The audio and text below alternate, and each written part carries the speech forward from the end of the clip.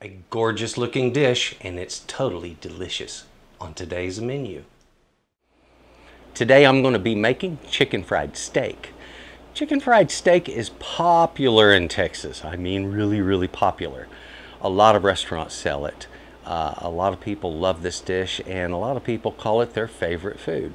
Alright, so in Texas, chicken fried steak is kind of king when it comes to popular dishes. Something I want to get into before we start about this recipe is to respond to some of my viewers who watched my original chicken fried steak recipe.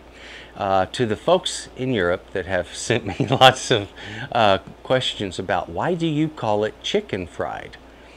Alright, so here's the thing. In the southern United States, we refer to a certain battering technique as chicken fried. It's called that because we fry our chicken using this battering technique. It gives a really crispy, crunchy batter to whatever you're frying up. And it's exactly perfect for a chicken fried steak. So we're using this battering technique, and that's the reason we call it that, is it's a dry batter and it produces hard, crunchy effect. And so we call it chicken fried steak.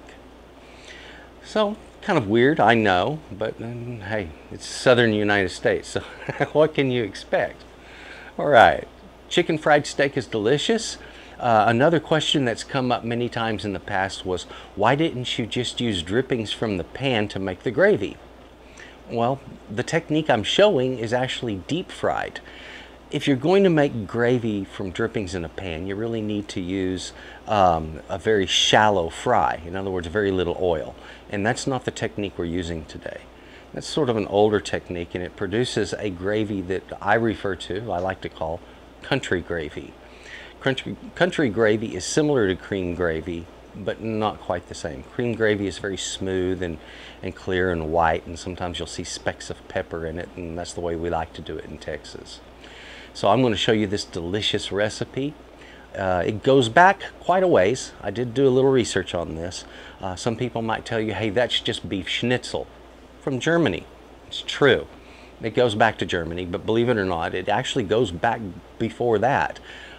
The Romans were using or producing a dish very much like this. So anyway, this is chicken fried steak. It's flat delicious. Let's get in the kitchen and make this. Oh, don't forget the merchandise at S.A.Trotter.com. I've got some cool shirts, got some great caps. My recipes are there. It's a really neat thing. Check it out. Link should be in the description, I think. Check it out. The first thing I want to point out on our ingredients is, of course, the star of the dish, our meat protein, that beef. Right? In this case, I'm going to be using a cut called the eye of the round. I find it makes a fantastic chicken fried steak, and I'll show you why in a minute. We have some oil over here that I'm using peanut oil, but any good cooking oil will work just fine. You need about 3/4 of an inch to an inch in your pan.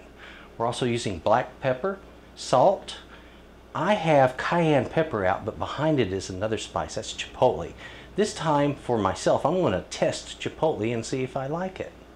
You can kind of mix things up sometimes. Use paprika for this if you'd like.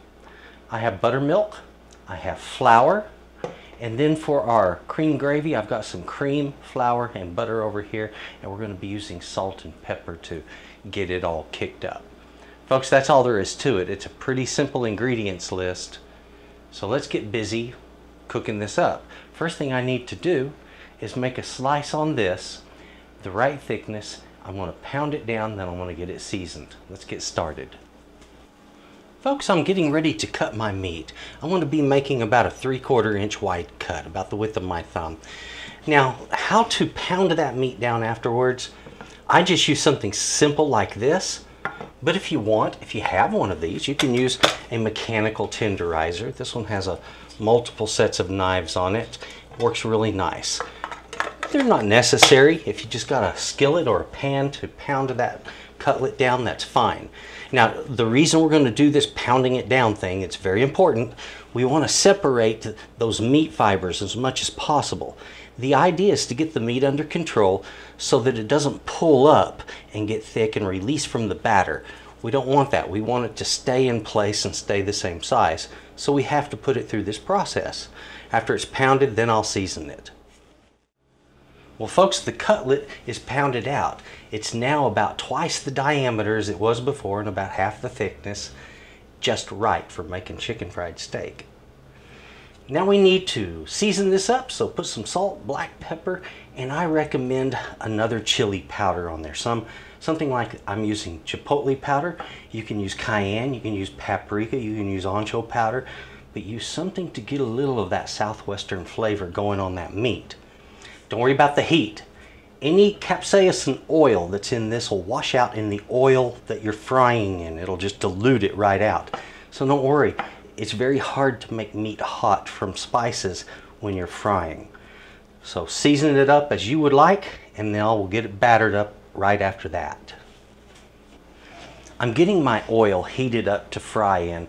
I like to use a fry thermometer, candy thermometer. There's many different kinds that'll work for this, but make sure you use a thermometer and keep your heat under control. Heat this over a medium-high heat. You should be able to keep it right about that temperature for the whole operation, okay? Folks, I have my buttermilk. It's about to go in this bowl. My cutlet's ready. My flour back here is ready for dusting, and we're about to get on with this. Now, we start by putting the meat in the flour, then buttermilk, then flour, then the oil, and it's up and cooking.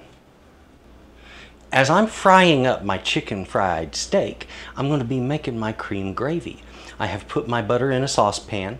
As soon as this melts, I'll put in the flour and I'll mix it in with a whisk. That'll need to cook for a couple of minutes until it turns tan colored. Then I pour in the cream, mixing it in and letting it come back into temperature. It will then thicken up. All right, it's just that simple. After that, we season it up. My gravy's thickening up. I'm just getting it seasoned out now, and look at that. Beautiful, thick gravy, just right. Well, I have my cutlet fried up and ready to go. A plate to put it on.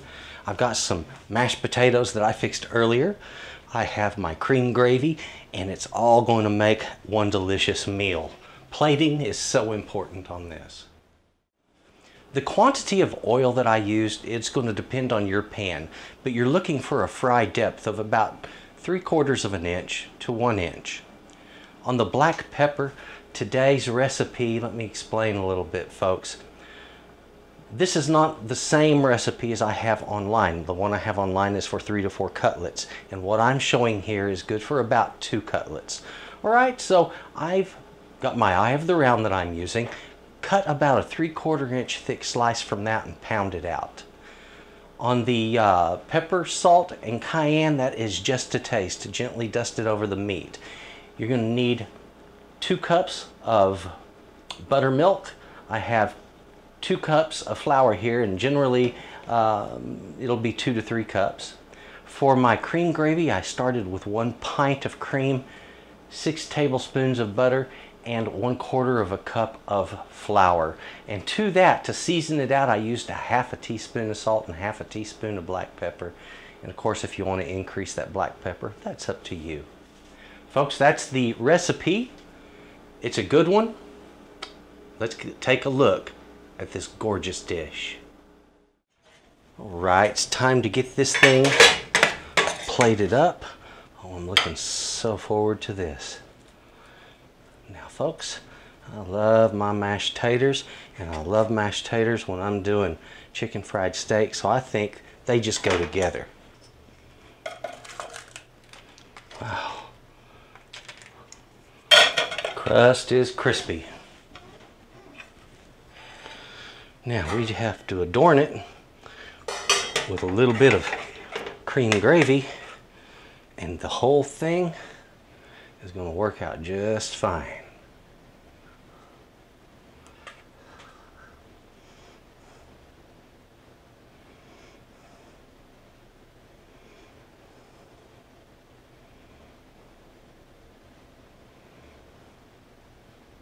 Here we go.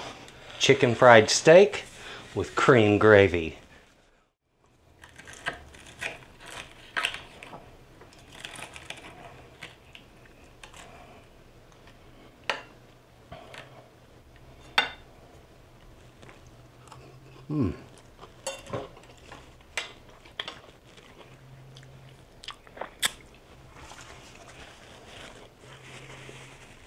Yeah, it's crunchy.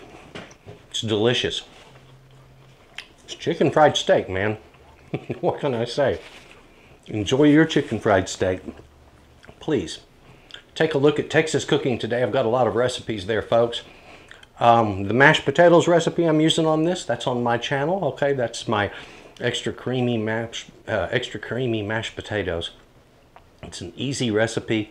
It's delicious, and it's the way mash should be. The chicken fried steak, fantastic. I think the choice of the chipotle powder is something I'm going to repeat. I like this. The cream gravy came out perfect, nice and thick, delicious flavor. And folks, this is a good way to do your chicken fried steak. So please enjoy it.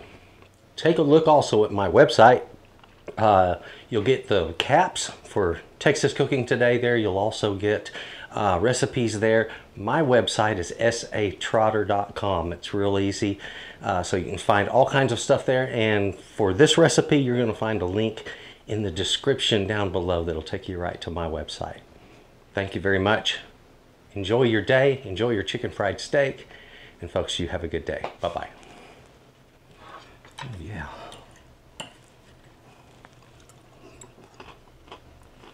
Mmm.